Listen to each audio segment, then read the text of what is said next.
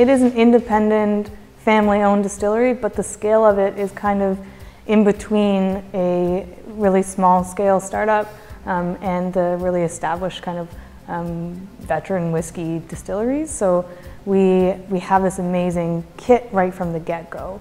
We're able to do phenomenal quality and consistency checks and follow very strict recipes from the very beginning. So I think our quality really from day one is going to be kind of a quality that we set forever.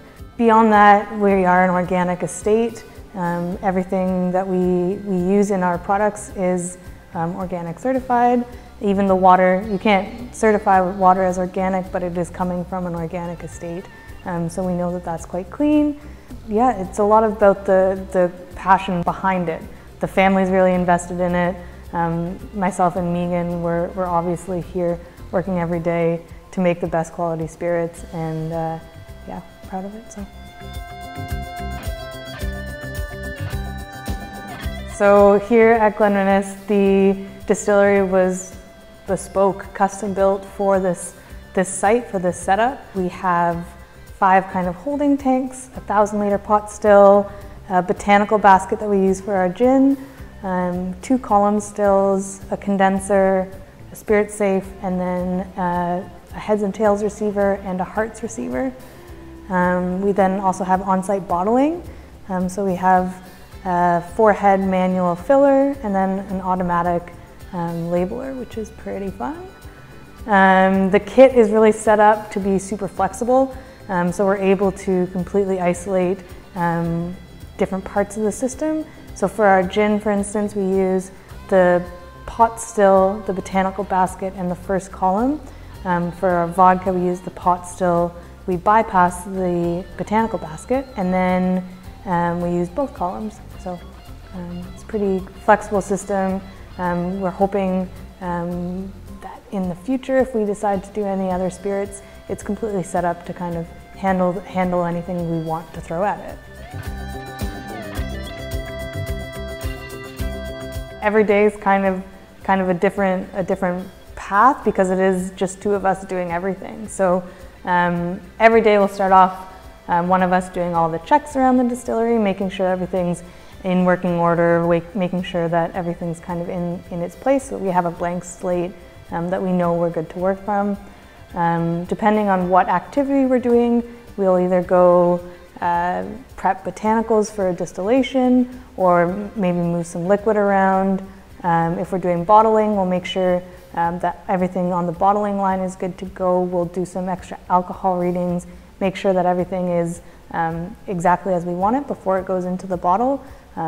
If we're doing maybe more office work one day, we'll be making sure all of our paperwork's in order, making sure we've done fulfillment orders from our website or from Master of Malt.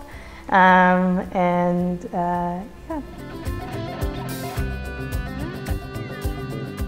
Our gin process, we start with grain neutral spirit, which is 100% wheat, organic certified.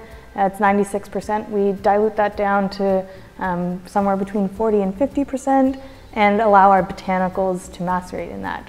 Our recipe uses 11 botanicals, obviously juniper, coriander, kind of your base gin botanicals, but we do use 2 forage botanicals from the estate, so wood sorrel and cowberry, and these are foraged during the season. We bring them into house and we batch freeze them at their ripest, best kind of quality. We also use fresh citrus, so lemon peel and lime peel. Again, we bring it in during citrus season. We hand peel it and freeze it, so it's maintaining all that freshness from those botanicals. We use cardamom, coriander, cassia bark, orris root, and a handful of others. The chamomile and the wood sorrel, as well as some extra juniper, are tossed into our botanical basket. So those are only exposed to the vapor, which is just a different method for extraction. And then the botanicals are all chucked into the still and allowed to macerate for 24 hours, kind of overnight. We then turn the steam on to allow the distillation process to start. We use the first column in our setup and 8 plates on the first column. So we also use kind of a blend of 3 different recipes into our final gin. So we use a single shot and a multi-shot recipe just to focus on consistency so that we are able to kind of handle any sort of fluctuations in a botanical or just kind of fluctuations in our production. By taking the multi-shot and mixing it with a single shot, we're able to balance back and forth.